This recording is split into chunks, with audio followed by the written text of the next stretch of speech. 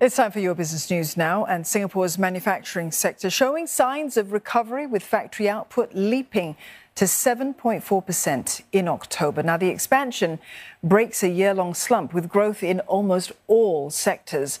The electronics industry led the pack, expanding by 14.8% due to strong growth in semiconductors.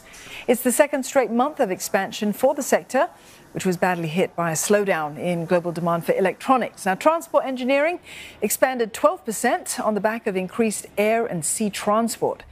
Chemicals shrank by 1%, dragged down by the closure of petrochemical plants for maintenance.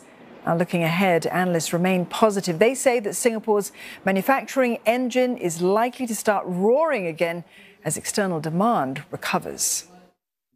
And overall, Singapore will actually benefit immensely from China's economic recovery in 2024.